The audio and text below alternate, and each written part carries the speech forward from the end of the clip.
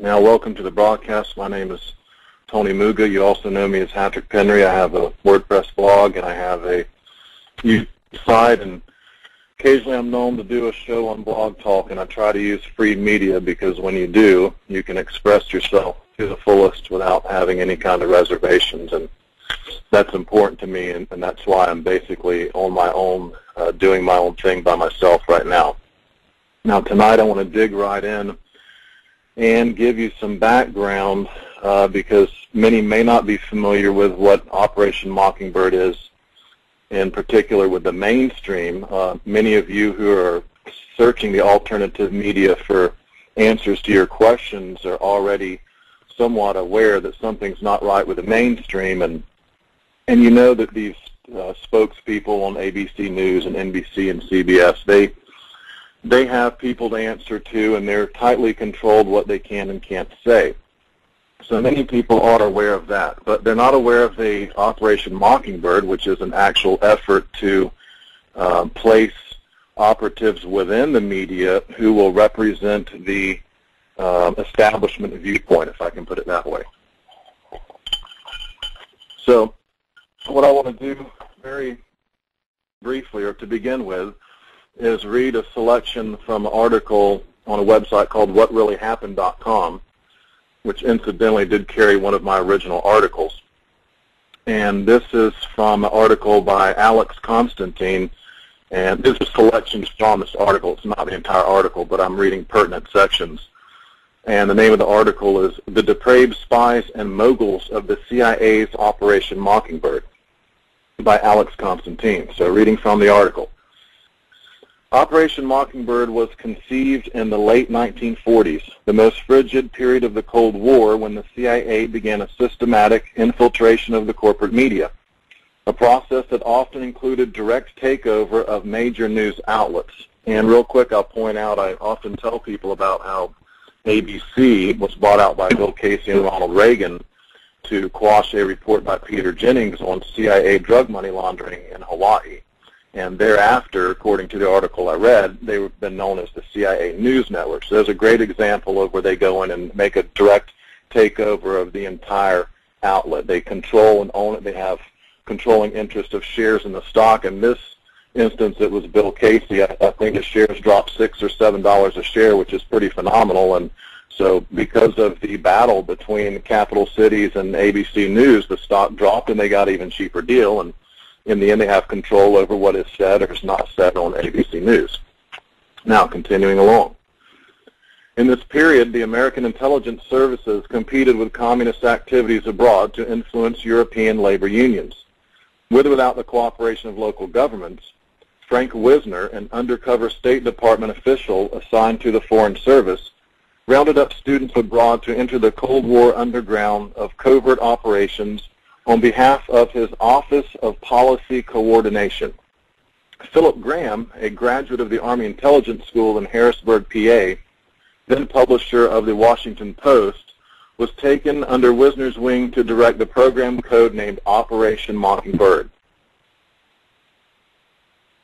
By the early 1950s, writes former Village Voice reporter Deborah Davis in Catherine the Great, which, by the way, is available on Amazon. I looked it up today, and the book apparently does go into this infiltration into the mainstream media to some degree. I read briefly where copies were originally bought up and burned and destroyed, but the author, I can't remember her name, there it is right there, Deborah Davis, she won a lawsuit and the book was printed again, so something to look into. Village Voice reported Deborah Davis in Catherine the Great. Quote, Wisner owned respected members of the New York Times, Newsweek, CBS, and other communication vehicles, plus stringers, 400 to 600 in all, according to a former CIA analyst, end quote.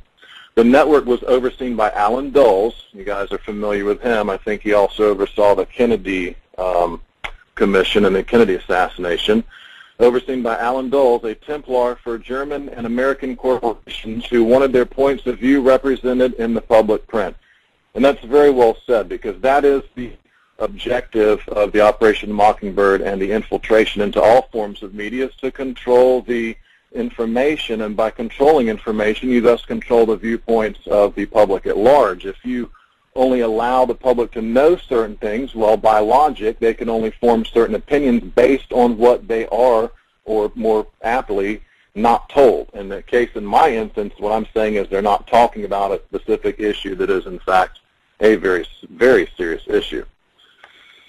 So that is the objective, is to control the flow of information, all right? And it's all about energy control on this planet, but to control energy on planet Earth, you first have to control information. To have a lock energy monopoly, you first have to control the information, because the last thing you want is people to find out you're monopolizing the source of power, sources of power, and metering them out at top dollar, as opposed to allowing alternative forms like solar energy. And a lot of people don't know patents are being suppressed, and there's major alternative energy and new energy sources that are being suppressed.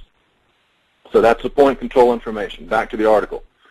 Early Mockingbird influenced 25 newspapers and wire agencies, consenting to act as organs of CIA propaganda.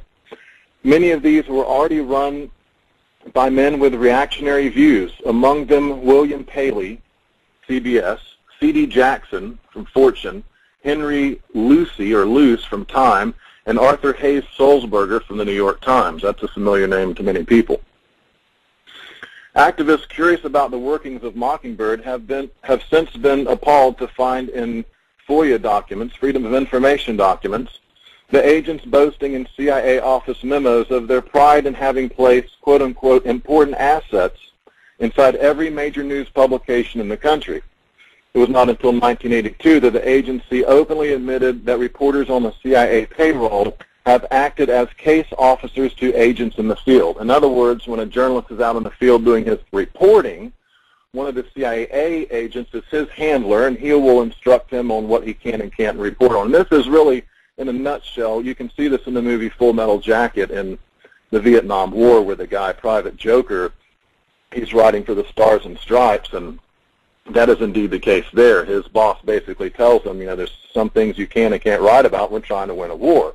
You may have to exaggerate, you may have to out and out lie, but you have to keep morale up to win the war. So basically the same premise there. In the 1950s, outlays for global propaganda climbed to a full third of the CIA's covert operations budget. Some 3,000 salaried and contract CIA employees were eventually engaged in propaganda efforts. The cost of disinforming the world cost American taxpayers an estimated $265 million a year by 1978, a budget larger than the combined expenditures of Reuters, UPI, and the AP news syndicates. In 1977, the Copley News Service admitted it worked closely with the intelligence services. In fact, 23 employees were full-time employees of the agency. Most consumers of the corporate media were and are unaware of the effect that the salting of public opinion has on their own beliefs. A network anchorman in time of national crisis is an instrument of psychological warfare in the Mockingbird media. He is a creature from the national security sector's chamber of horrors. For this reason, consumers of the corporate press have reason to examine their basic beliefs about government and life in the parallel universe of these United States. And that's basically the summation of what I wanted to read from that article, courtesy of What Really Happened. Now, why is Plume Gate a big deal? This is what second part we're going to talk about tonight, is Plume Gate, and why is it a big deal? Why is what is contained in the NRC FOIA documents so critical and important? Why is it now that it's so, maybe too late now, we're 3 weeks away from election. But had the system worked properly, had the alternative media function to its capacity, what you would have seen was an effect much like probably during the Iran-Contra or Watergate within the mainstream media, because even in those instances there was a lot of publicity, a lot of press, and there's a lot of attention drawn to those two particular events. When you look at Plume Gate, and by comparison Fast and Furious, I like to say it was the approved conspiracy this year that we got to, well, you got Joe Arpaio talking about the birth certificate, but one of the others was the approved conspiracy was a Fast and Furious, and it is damage mitigation, in my opinion, where the lesser of the two is allowed to leak and the most damning evidence is hidden, hopefully until the election is over and Obama can get and get back into office. And it's all theatrics, but the main thing is they want it to look legitimate to the American public, right? And if a big boondoggle of a thing comes up that hampers that effort, well, it makes the theatrics and the rigging of the election that much more difficult. So it's very important in that it happened on Obama's watch, and it's certainly indicative, if nothing else, of a president who's having one of three things is going on. He's either lied and conspired to by everybody around him, and they tell him, hey, there's nothing to worry about. You go out and tell the American public it's fine. No radiation's going to hit America. We have nothing to worry about. That's possibility one. Everybody around him is lying to him, and this is not unheard of. I mean, when I took my political science class, we talked about Egypt, and at the time, this was 4 years ago, 4 or 5 years ago. At the time, we discussed Egypt, and my teacher said that the president of Egypt, although he has power and he can do things, he's surrounded by a group of people that give him his information and tell him, his appointments and his briefs and all that kind of stuff. So again, he's subject to information control on a whole other level. And so by that, she said that he's only able to make certain decisions within parameters he's given. So he is controlled, and he might not be giving the Egyptian public the truth at the time, but that may well be because people within his circle aren't being honest with him, and he's being manipulated. The second possibility is Obama's just a complete buffoon and doesn't know much about industrial disasters or radiation or nuclear or any of these things, and he's just a complete buffoon, and that's not. We don't need that kind of president either. We need one who's concerned and attentive and up to date on these kind of situations. And the last possibility is completely in on it. He knows exactly what's going on.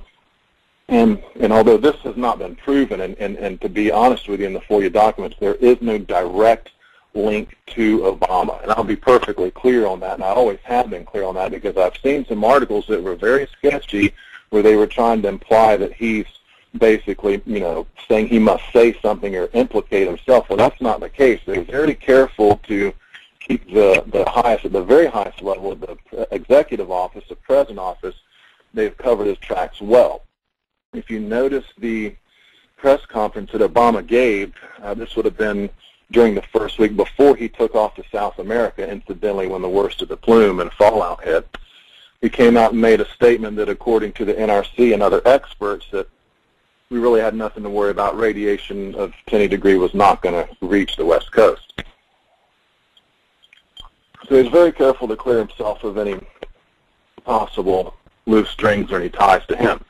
But within the documents is contained evidence of this grand conspiracy. I mean, there's multiple agencies involved, and even before this nuclear incident, you see they've already got their plans in place what to do if, in the event there is an actual incident. So to keep in mind, these things don't just happen willy-nilly like Indiana Jones, we're going to play it by ear. They've got a game plan pre-prepared. Now recently, as I was looking in the FOIA documents, I came across the Comanche nuclear power plant emergency guidebook is basically what this thing is. And in the guidebook, there's even a flow chart of how the information goes, from what they determine in the field after an accident to the levels, the seriousness of the accident, particulars of the accident. It's all routed through informational channels. It's distilled, it's censored, and what their information is, it's quite different than what the American public is eventually told. It's two startlingly different stories. And I expose this quite well in my Tales from the Script series, where I pull from the documents and I show you how their talking points is a good example, how they're given a preset of talking points and the questions, and then their answers to the question. And one set of answers is for the experts or the NRC, and the others for the general public. And one will say that they'll, during a meltdown, the general public's response will be, during a meltdown, there's nothing to worry about, there's really no discharges, and it's very innocuous. In the one for the experts, NRC, it says radiation may be released and all this kind of, so there's two totally different levels of information. And also, besides just the whole organized, orchestrated, working together to obfuscate from the American public the fact that they knew about the radioactive plume and fallout. Now, this wasn't the first meltdown this planet has seen.